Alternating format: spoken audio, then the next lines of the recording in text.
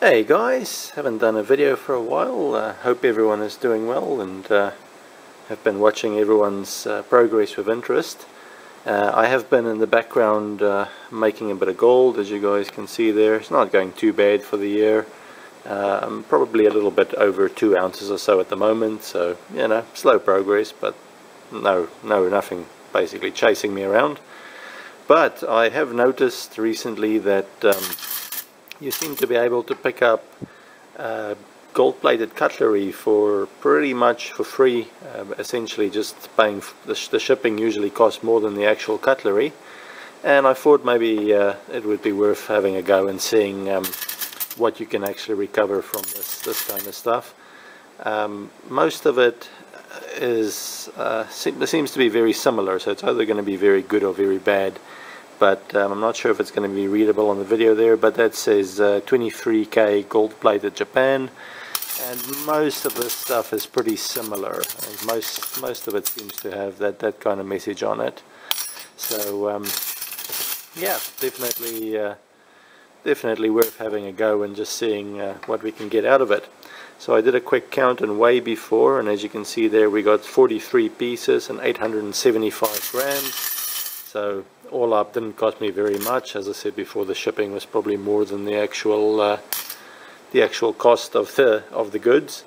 And you can see here that I've got this sitting in my deplating cell. That's just where I've been dumping this stuff until I get around to it, because essentially you're going to have a very thin coating of gold over a ton of base metal, and I've had a go, and most of this stuff is magnetic, so I'm assuming that it's going to be some kind of stainless steel under the gold. And so you know, terrible to try and approach this from a chemical point of view. It'll be just, you know, liters of acid to get a very tiny amount of gold. So what we're going to do is a standard sulfuric acid deplating cell. This is the old one that I used to use with the basket for deplating pins and that kind of things, but I figured for this kind of stuff, probably just a borosilicate beaker. I've got one of my little lead anodes that I've folded over, so it'll just sit in there. And yeah, essentially the plan is going to be attach the positive side of a power source to my to the item to be deplated, negative obviously to the piece of lead, dip it into the sulfuric acid, turn on the power supply while keeping an eye on the current flowing, and essentially just what you'll probably see, and I'll show you this when it's happening, but just the standard thing, you'll basically see the kind of like a black cloud forming around the stuff that you're deplating. That's the gold that gets dissolved into solution but then immediately precipitates out as the black powder. Sulfuric acid is, let's see, I've got it here, it's double bagged, so safe for gloveless operation at this point. I'm working with 98% pure sulfuric acid. I've got a brand new container, so there's no contamination from previous batches, so any gold that we recover we'll be able to figure out using this. So yeah, for the power supply, I'll start off with just a 12-volt battery charger. I think this will deliver about 3 amps or so.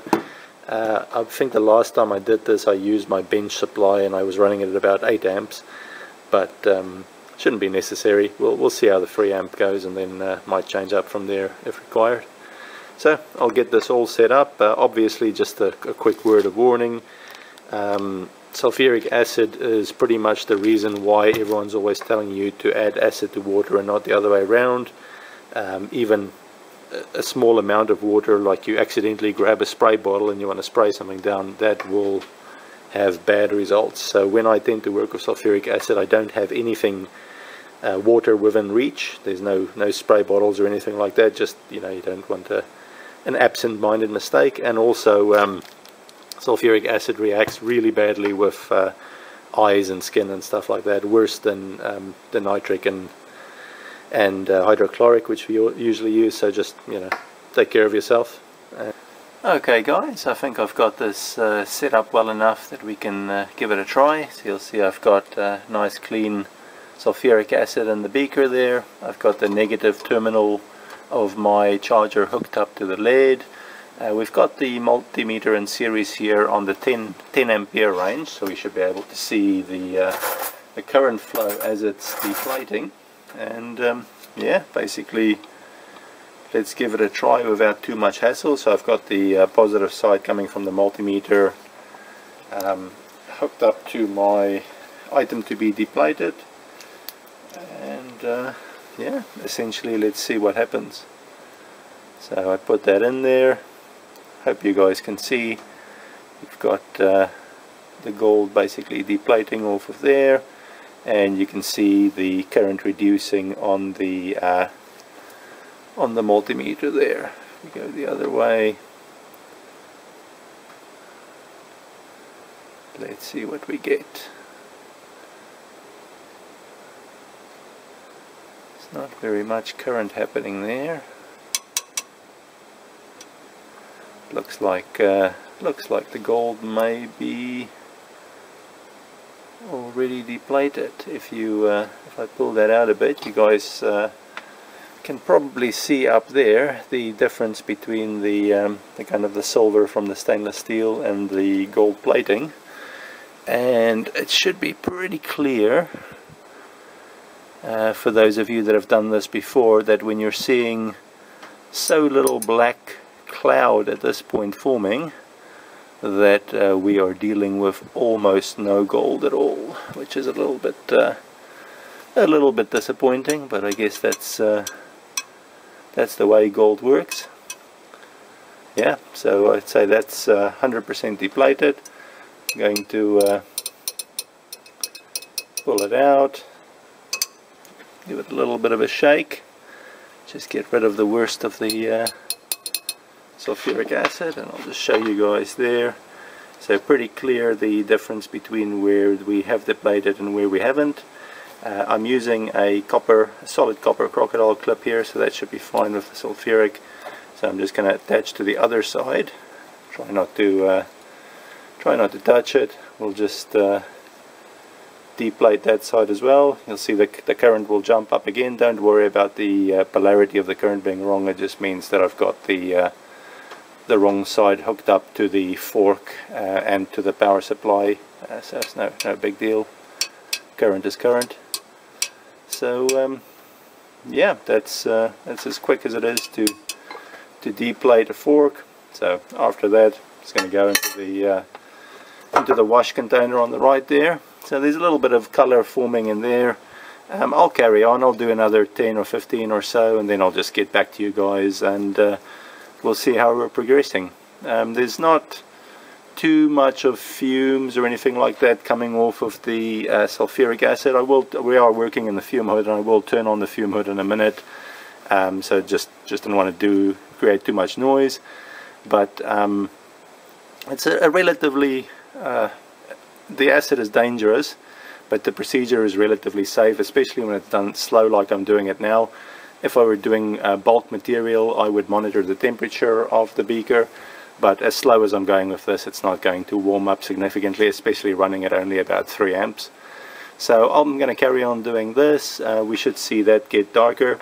The only thing to watch with sulfuric acid is it is hygroscopic, so it likes to absorb moisture. And so even just if you left it sitting here, especially in a humid place like New Zealand, you would see the level of the sulfuric acid rise as it's absorbing moisture, and you really want to keep that as close to 98% as you can for this to work well. So I'll carry on for a little longer, and then I'll be back with you guys. Hey guys, it's been about 10 minutes or so, and I'm most of the way through my supply of cutlery. You can see we've got a nice dark, I'm going to say solution, but really it's more of a suspension, and this is where it becomes obvious why it's nice to have the meter, because you can't really see what's happening inside there, but I don't really have to, as long as I can see the current on the meter. I know while it's that high something is happening, and you'll notice a very sharp drop. So it's starting to drop now, and it's going to drop to a few hundred milliamps, and then I know it's finished. See how quick it drops there, all gone. And once the numbers stabilize like that, you pretty much know that you've got all the gold removed. And just flip it over and do the other side.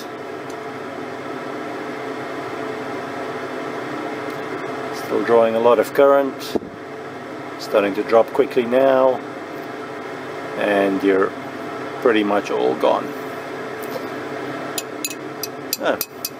Very easy process, a little bit tedious to do by hand like this, but you know, for what I'm doing it's okay. Into the wash container. So yeah, I'll just finish this off and then we'll deal with everything else.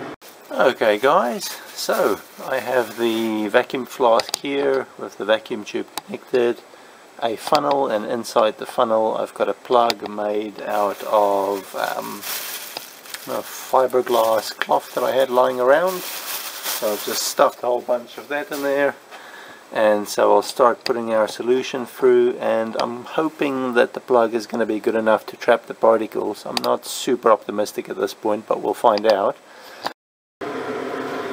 Okay guys, so the fiberglass sheet didn't work that well, so I'm going to try the same thing again, but this time using some home sealing insulation fiberglass, so it's much finer and I was able to squeeze much more of it in there. So yeah, let's apply some vacuum and let's pour a little bit in and see what it does.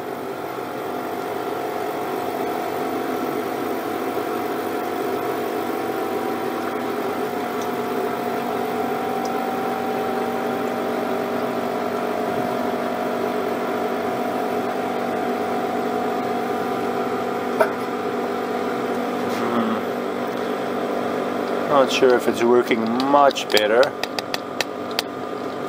My acid appears to be turning pink, which is the color of the fiberglass, so either it's dissolving the fiberglass or it's dissolving the colorant of it. But either way, the acid appears to be coming through very clear. It's not got the same black particles. It's kind of hard to see the stream for you guys. But if you look at the stream there, it's coming out quite clear, so I suspect this will actually work. Although I'd say if you guys are going to do this, use the white fiberglass stuff, not the pink stuff that I've used, because I've discolored my acid for some reason. But we'll see how this goes now. Okay guys, so we're in a little bit more of the standard kind of refining here. So the second lot of fiberglass that I used from the roof insulation worked really well to filter out all of the particles from the sulfuric acid. The acid itself, which has been put back into this bottle, you can see is still a little bit discolored, but I could see that it was quite clear as it went through the filter. So what's left in there will just have to stay in there, and we'll have to basically deal with what we can here. So I vacuum filtered as much of the acid out of the 2 bits of filter material as I could, and then I put that into some hydrochloric acid, which is what's happening here. And as you can see, quite a lot of you know, like that top filter material is quite full of the black gunk, so that's probably a good sign. Still have no idea how much we're actually going to get out of this, but we'll find out. So I'm just going to heat up this hydrochloric acid till about 70 degrees Celsius, and then I'll probably start by adding about half a milliliter of nitric acid to dissolve the gold, and we'll just see what's left after that. So I'll get back to you guys when we get to that stage. Okay guys, got this solution up to temperature. Let's give it half a milliliter or so of nitric acid.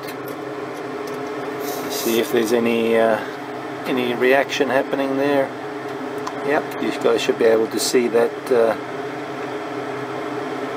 clear up pretty well there. Acid's definitely taking on a little bit of color. Give it a little bit of a stir, and I'll just let that sit for a few moments and see if the black that you guys can see there dissolves away. Cool. Be back shortly.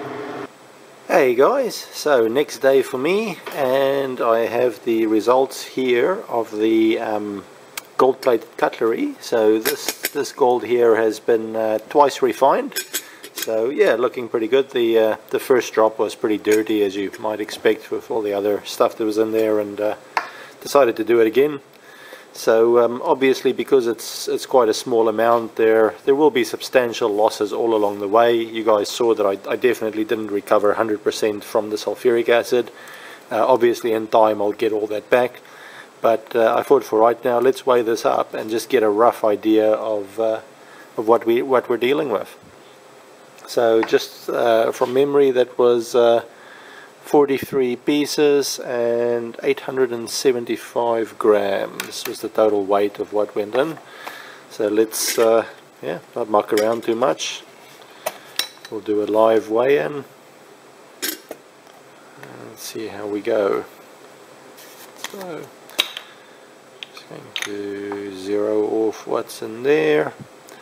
And then remember, when you're working with small amounts like this, you've got the zero tracking on the scale to deal with, so try and apply some weight to your container so your scale is not trying to track zero as you're putting in a small amount of weight at a time.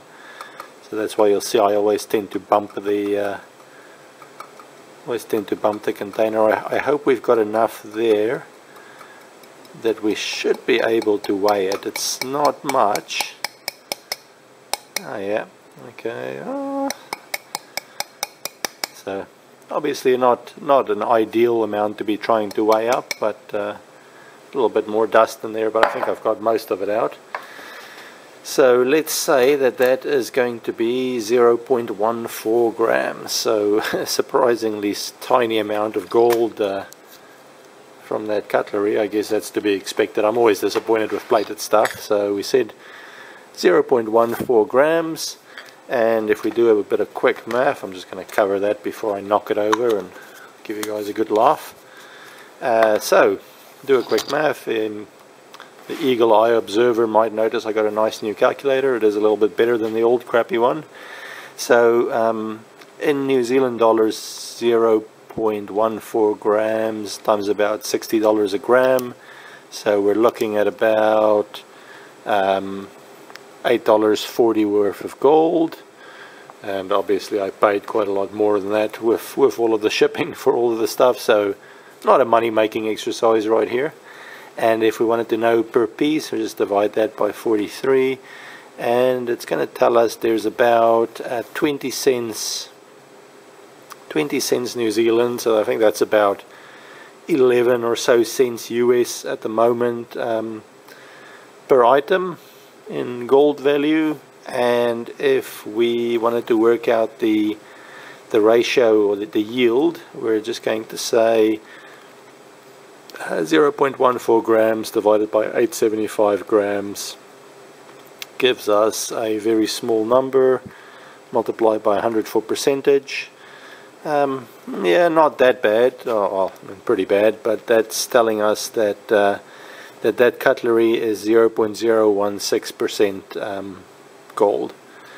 So yeah, I think probably not going to bother with anything like that again. It's obviously a tiny amount of gold. And I remember thinking the first time many years ago when I watched a YouTube video, I think it was 3 tips on kind of recovery of gold from plated items, how small the actual amount of pure gold ends up being, much smaller than you actually think it's going to be. And I guess this just confirms that again. Anyway, bit of fun for the weekend. Hope you guys have a good week, and catch you next time.